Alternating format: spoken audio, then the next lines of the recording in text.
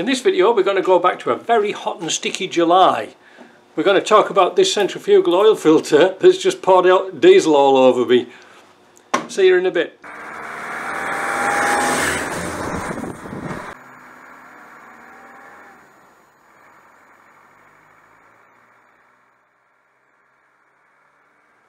Yet another hot and humid day here in Quebec.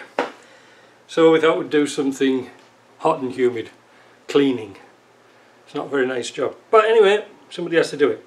And talking of cleaning, again, good old JP and I, we put our heads together about getting a centrifuge for our parts washer.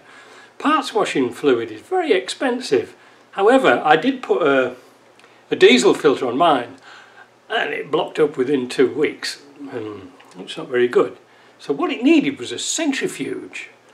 Just like a TD5 we did a few weeks ago.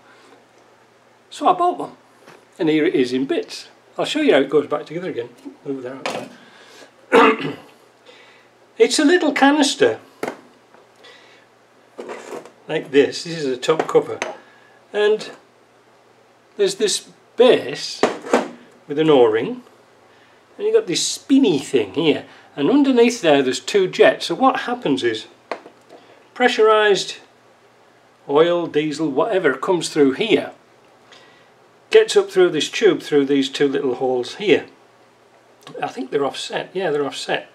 And in here is a relief valve, so if the pressure's too high it dumps oil back into here. Now this is, like I said, this is the spinny thing, it's got an O-ring in, but there is a defect with this bit. We found out yesterday when we were trying to run this with compressed air. If you ever get one of these, just check this piece here. JP worked out it was like 30,000th of an inch, because he always works in inches, oversized. So he took off 20 just so it would clinch tight. And what it's supposed to do is as this is spinning round, it's supposed to stop dirt getting into the filtery bit down the bottom. I don't know if it does that or not. And then there's a cover. So what we found out when this nut was on and this washer, let me put it on.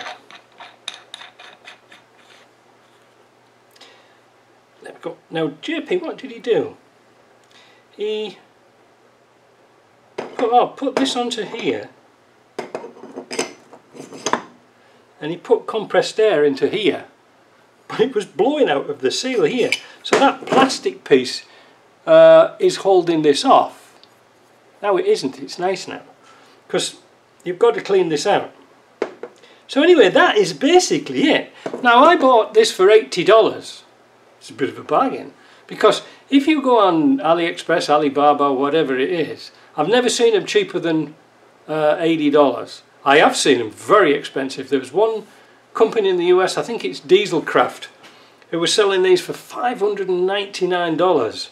Admittedly, it had a base, which I'm coming to in a minute, because all you get is this and this, and then you've got your top cover to go on, like this,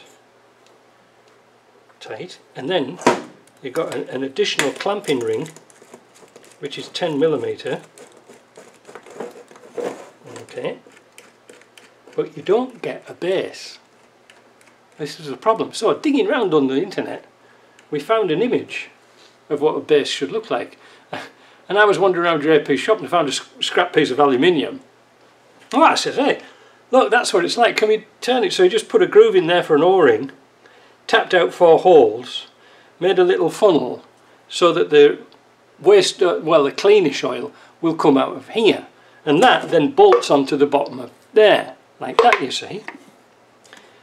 Now you're going to be asking yourself, because it puzzled me for quite a long time, why is there a second hole here?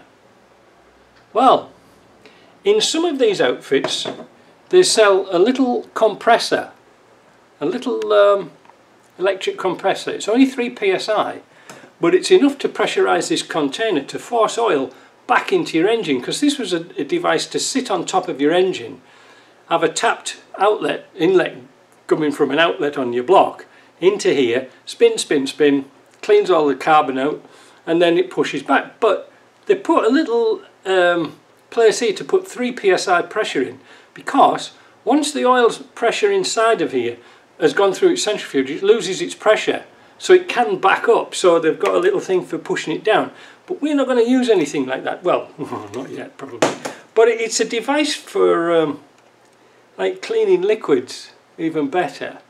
So I'm going to test it and see how it goes. But I just wanted to show you that if you do get this kit, you don't necessarily have to get the base. You can make that, look, it's really easy, look. And the funnely bit just goes like onto there, so it's just a collector, that's all. Easy, isn't it? Now mounting it is going to be interesting, but that was just a little thing so far. I'll show you how I go, but I'm using my parts washer as a paint table at the moment, so I can't really use it. But as soon as I get it done, I'll let you know. See ya.